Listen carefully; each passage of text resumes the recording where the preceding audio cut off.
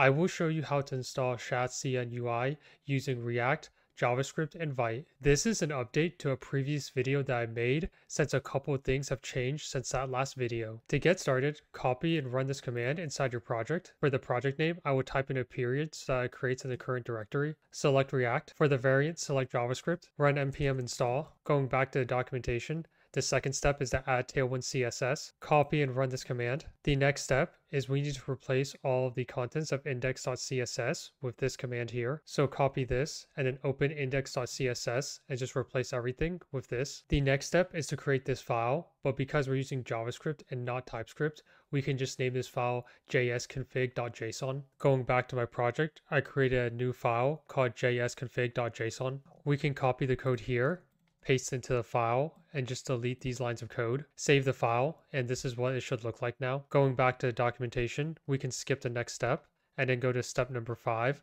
Copy this command, run the command inside our terminal, copy the code for the vite.config.js file here, but because we're using JavaScript, ours is named vite.config.js instead, and just paste in what we just copied. The next step is to copy this command here, run it inside terminal, select any of the colors. I will just do neutral. Because I'm using React 19, I see this error message. We can select either option. I will just do the first one for now. And now we have successfully installed Shadcn UI. We can easily test everything is working as expected by going back to the docs, copy this command, run it inside our terminal. Just like before, we'll just use the use force option. Open the app.jsx file, copy this code block, and just paste it in. Now we can run a React app by typing in npm run dev, and we should now see this button component here. If you see this, that means you've successfully installed Shadcn using React, JavaScript, and Vite. That is the end of this tutorial. Hopefully you found it helpful. If you did, please like the video, and don't forget to subscribe for more content.